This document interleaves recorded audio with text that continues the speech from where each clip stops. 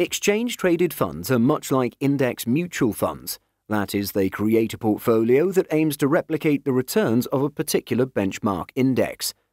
The main difference between the two is their method of creation and redemption of shares. Investors buy or sell mutual fund shares at the end of the day directly with the issuer at the closing NAV of the fund for the day. In contrast, investors can trade ETFs with each other like regular stocks on the stock exchange during trading hours. The ETF issuer is not involved in the trading of the shares.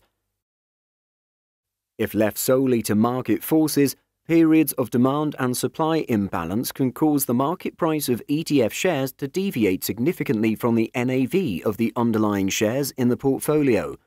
To address this issue, the ETF issuer designates authorized participants as the market maker.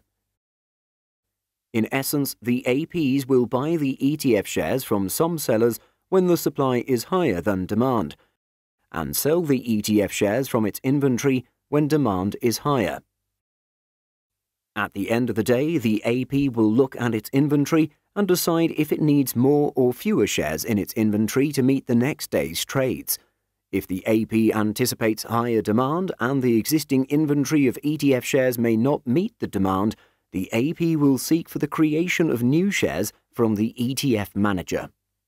Each ETF manager will publish a list of underlying securities for the creation of ETF shares. This is known as the creation basket. The ETF issuer will also specify the minimum lot size, known as the creation unit. So, for example, each creation unit entails the creation of 50,000 ETF shares for a specified number of underlying securities in the creation basket.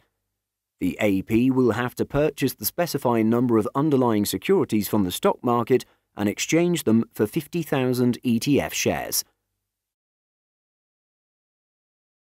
The redemption process is the opposite.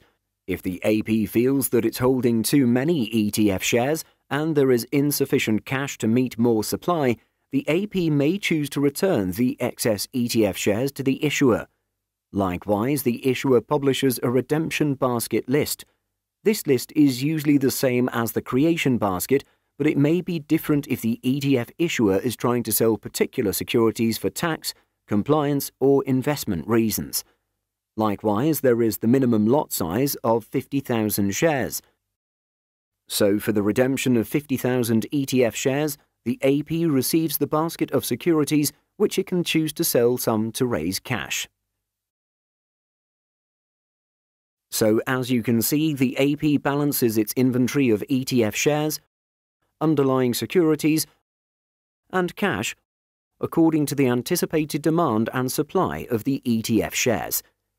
This arrangement of having an AP in the middle to handle all transactions serves a number of purposes.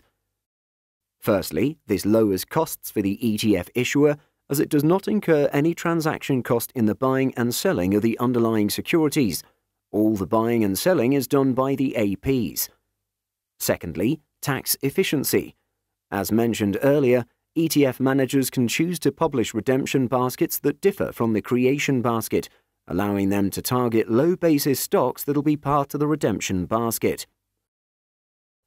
The remaining holdings of the ETF will be of higher cost basis, thereby minimizing the portfolio's unrealized gains, which can potentially minimize capital gains tax. And most importantly, to keep the market price close to the NAV of the ETF. If the market price deviates from the NAV, the AP will step in to earn arbitrage profit. For example, if demand is high and buyers bid at $101 for a share of ETF with $100 NAV, the AP will buy the underlying securities using $100, use the securities to create a new ETF share, and sell it for $101, earning an arbitrage profit of $1. This puts downward pressure on the price of the ETF shares and puts upward pressure on the price of underlying securities.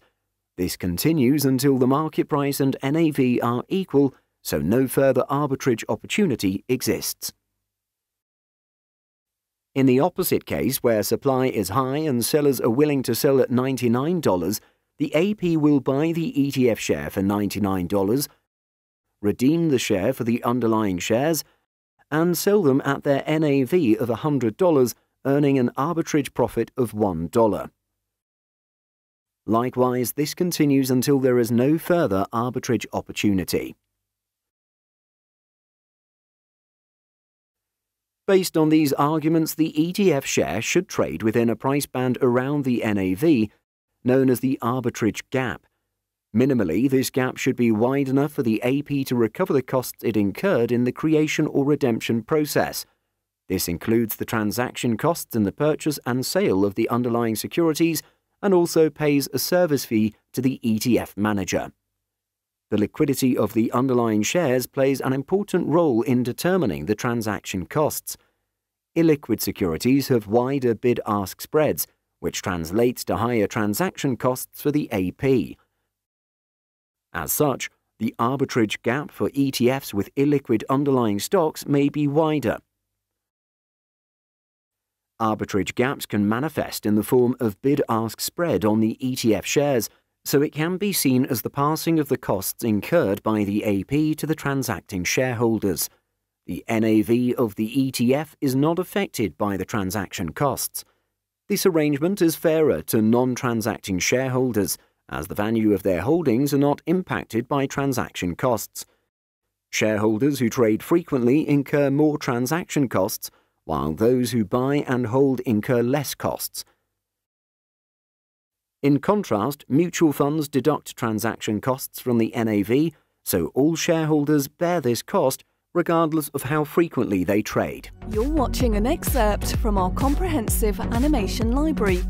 For more videos like these, head on down to prepnuggets.com. At Prep Nuggets, let us do the hard work for you.